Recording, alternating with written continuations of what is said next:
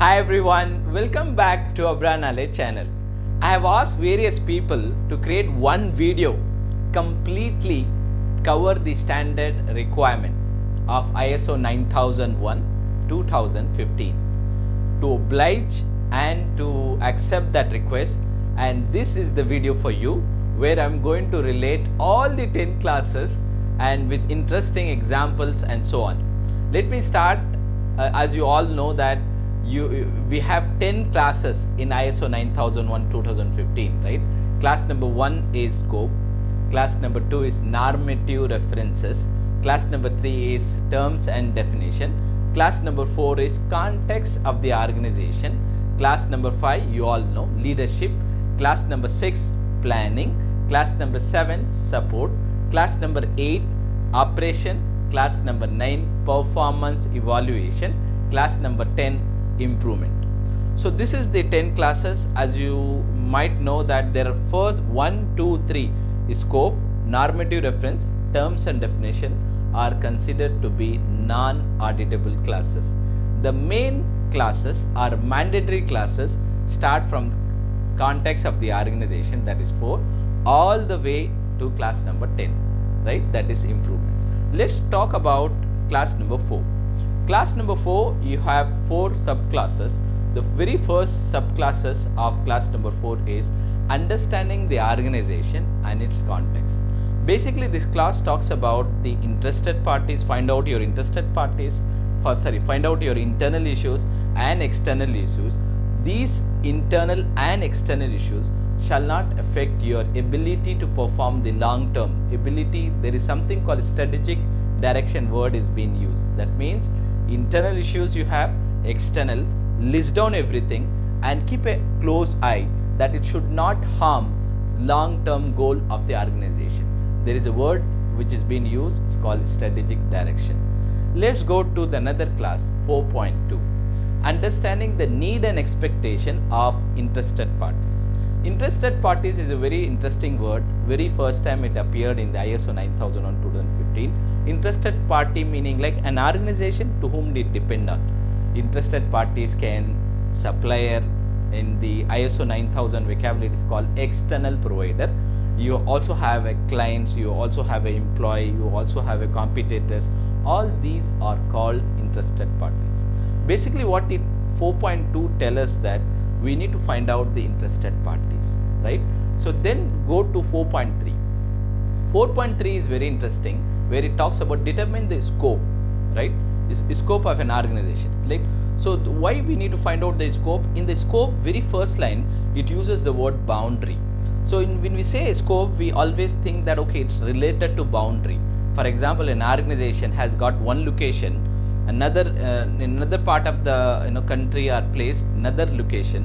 It has been considered that only scope word is been merely referring to location. No, it is beyond. When you say scope, it means there are 3 things. It means geographical location, it means process or product which is in scope, it also means processes or portfolio in scope, what an organization offers, the portfolios. This is what talks about the very important scope. Then the last one of the class number 4 is called 4.4, quality management system and its processes. Basically it talks about all the processes. You have a main function, you have supporting function, combined together, have interaction. You can do an interaction with the help of process interaction matrix, you can do an interaction with any of the document, process approach document, but the bottom line is 4.4 does state that it is to combine all the interaction, all the processes within an organization. That is all about class number 4. Let's get into class number 5. Class number 5, leadership. Very, very beautiful thing about this class is there are 3 ways. The standard starts with top management shall demonstrate, 5.1, and then the 5.2 you will find it top management shall establish, that is the next one, and then 5.3 talks about top management shall ensure. So very first sentence it starts with top management shall demonstrate, top management shall establish, top management shall ensure. Let's get into 5.1. 5.1 is basically, it talks about very interesting thing. It talks about the leadership and commitment. A to J talks about various role. Number A, taking the accountability for the effectiveness of quality management system. And it has given that A, B, C, D, E, F, G, H, I, J, K, all these requirements been given to the top management to comply and take care of the quality management system.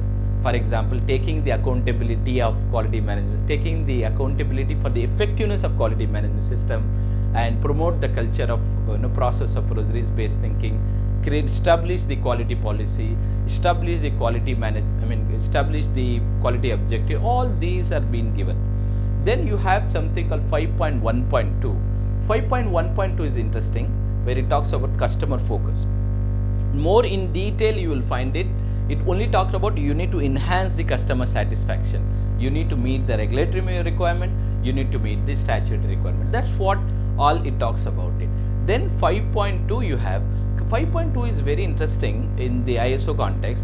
Policy word, as per ISO 9000, fundamental and vocabulary. Policy, you all know, mean intention and direction of the organization, right? In this 5.2, you have again subclasses, communicating the quality policy, and you have creating the quality policy and communicating in the quality policy. In that, it's pretty much same requirement what was there in the previous version, but only thing is we also need to give and provide the, we also need to share with the quality policy even with the interested parties as required, right? So that's what 5.2 has to say about it. 5.1, it talks about general, in the leadership and commitment. 5.2, it talks about in detail, a bit in detail about policy, and 5.3 is all about organization, roles, responsibility and authority. In that there is a new word, very important word being authority, that the person who is taking the ultimate decision. That talks about, generally we can label it as organization chart or roles, responsibility and authority and all that you can say. So this is what the class number 5 sum it up. Then you have a class number 6. Class number 6, how I remember this class is very easy way. A, Q, P you can remember. A 6.1, it talks about action to address risk and opportunity. Find out your departmental concerns, find out your departmental issues, right? We can have it like risk register where all the departmental risk, everything you can collect together. And then you have 6.2, quality objectives and planning to achieve them, right? Very interesting point. So in the quality policy, it talks about the organization A quality policy. That means, so quality policy has to be single, has to be unique, has to be one single document. Even though you might have a different organization, different portfolio, different entities and all that, it has to be one. But when it comes to quality objective 6.2 and planning to achieve them, it talks about the plural. You can have the quality objective at the departmental level, at the processes level and all that, right? Basically, quality policy should give a framework to quality objectives. That's what 6.2 talks about. Very importantly, remember that not only we need to have a quality objectives, but we should also have the planning to achieve them. How we are going to establish, for example, we are creating the quality objective. What are the ways we will do it to accomplish that quality objective? Plan is essential, is a part of the requirement now. Then you have 6.3. 6.3 is all about the planning of changes. When you do a changes, what it says is take care 4.1, that is internal issues and external issues. Take care the you also need to foresee the issue. You need to foresee the issue. You also need to see that what is the adverse impact it will give, what is the consequences you can have. You can also take care the 4.4, that is an interaction, how impactful it will have for the every functions and all that. So any change you do, you are welcome to do. The only thing is you have to do it at the planned manner. That's what 6.3 has to say about it. And then the class number 7 is an interesting class. Class number 7 has got support, right? In that, the very first word is called resources. The resources word in the ISO 9001:2015, you will find only the word called resources, right? You will not find the word called resource, right? Resources can mean man, machine, method. method, material, measurement, mother nature, right? 5M or 6M you may call it. But one thing is very unique about it. 7.1 general, it talks about general, right? It gives a clarity that what is meant by resources and all that. And then 7.1.2, it talks about people. In the people, what is their responsibility with respect to quality management system, all this. And then 7.1.3, it talks about the environment. What is the environment, the psychological aspect and all that.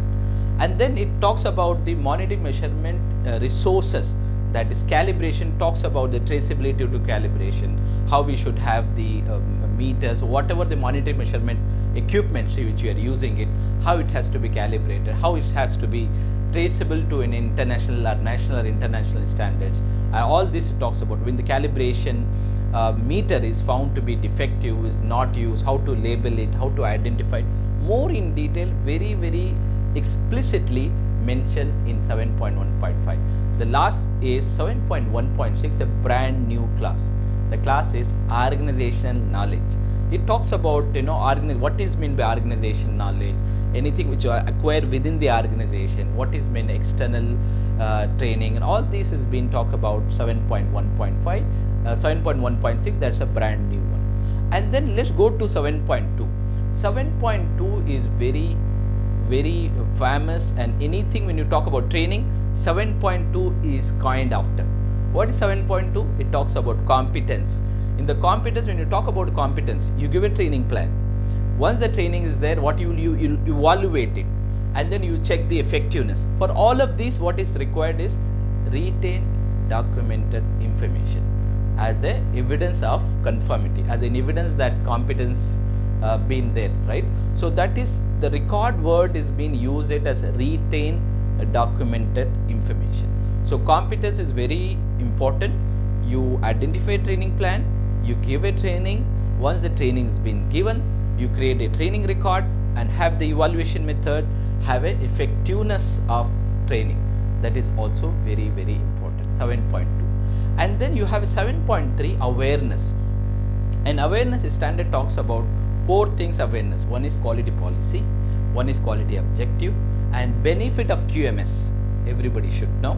And the last, everybody in the organization needs to know. The last and final thing is the implication for not fulfilling the QMS, or implication for example, you get a customer complaint. Everybody in the organization or concerning department must know, and they also need to know what is going on, what is the, even a positive or negative, they should know. These are the 4 things. One is quality policy, quality objective, and then benefit of QMS, implications of not performing not meeting the QMS requirement and all that. So these 4 talks about the class number 7.3, right? Then you have, that is awareness. 7.4, you have communication. Communication, although from the ISO standpoint, it looks to be vague, it looks to be generic, but it conveys so much meaning to it. For example, it talks of what to be communicated, when to be communicated, how to be communicated, but more from the data protection. Data protection, an organization will have their own policies, data protection policies and all that, right? That talks about 7.4. And the last one is the very famous class for anything document management system, 7.5, right? 7.5 basically documented information. It talks various things about document control, how to create the document, how to have a nomenclature. First thing, it clarifies, generally it clarifies 7.5.1, it clarifies that the document can be in electronic form, it can be paper form, it can be hard paper copy, and all the things it talks about it, and how to create it, the document, and how to give a nomenclature, how to give versioning, how to review the document, how to approve the document, what is meant by external origin document. All these clarity, very, very detailed level, it is given in 7.5, right? 7.5.1, 7.5.2 and 7.5.3. Let's talk about the next class, that is class number 8. Class number 8 is interesting one. Why it is interesting one? The structure itself so beautiful, right? For example, 8.1, it talks about the planning, operational planning and control. And then once that planning is being done, what you will do, you will need to understand the requirement from the customer, 8.2, right? then the requirement, then the communication, customer communication, all this is being taken care. And then design and development. Design and development, again you have a subclasses to it. For example, design and development general, design and development input, design and development control, design and development output, and design and development changes. All these are the subclasses. In everything, there are two words being very carefully been coined. One is called verification, one is called validation. Verification, again, anything which you do, like error proofreading, anything which you do against the document is called verification. That you will find that this definition ISO 9000 class number 3.8 and 3.10, you will find these definition as well. Same like validation, anything you do subject to validation, you perform it, you demonstrate it, that is called validation. These two words have been carefully used in class number 8.3, and the other feature, the unique feature about 8.3 is it also talks about record. Record is very essential, that is called retained document information, right? And then the 8.4 is control of externally provided processes, right? And again it talks about external provider is something supplier, how to have that supplier, how to assess the supplier, how to have a requalification, how to have the assess the supplier, how to retain the records. All of these in detail you will find it about the supplier management system, about external provided processes and control. All this, if the organization wanted to outsource the process, they can do it, but only thing is still they will, an organization, if they are doing it, they are just outsourcing with the supplier or sub-supplier, still it is accountability, quality, the organization has to take the accountability. They should be aware of it, and their performance, the supplier performance has to be monitored, and they need to have a review mechanism, they need to be assessed and all that, and also need to have a requalification, re-evaluation. All these in detail, 8.4 it talks about it. The next class, okay, once the supplier has been identified, what is the next class, right? 8.5. 8.5 it talks about is actually production, product and service provision. You start developing the product, right? So that is actually, it talks about identification, traceability, it talks about all these actually, like how do you typically you control that one, you have a set criteria, all these in detail it talks about it. And after that 8.5 what it talks about it, 8.6 it talks about release of product and service provision, right? So again it when you release it, what are the shipment and when you do anything, what are the different criticality you will take care, all this is being dwelled. And then the final class is 8.7, control of non-conforming output, right? Again, once again it has been deeply dwelled. For example, when you get a non-conformity, for example, there is a customer complaint or warranty returns, how do you take care of them? How do you assess them? How do you quarantine it? How do you identify it? How do you prevent it? All this has been greatly discussed in 8.7. That concludes class number 8. Let's go to another class called 9. 9 is performance evaluation. In performance evaluation, first is 9.1. 9.1 is monitoring, measurement and evaluation, right? So what you do, anything you do, whether you can have a KPIs, key process indicator, or KOIs, or you have a metric, all this has to be monitored, measured, evaluated, and then you take an action, right? All of these things is 9.1 it talks about it. 9.2 it talks about the internal audit. So you can do an internal audit. Both the class 9.2 and 9.3 almost the same fashion. The first line starts, the organization can have this one at plan interval. The frequency an organization has to decide whether the internal audit frequency or management review meeting, the review period organization has to take. So 9.2 it talks about internal audit. Internal audit, once again it gives the same like how it was there in ISO 9001:2008. The same rule is there in ISO 9000:2015, but only thing is audit frequency you can adjust based on the criticality and all that. And the last you have a reference called ISO 19011. that is auditing guidelines for auditing management system, right?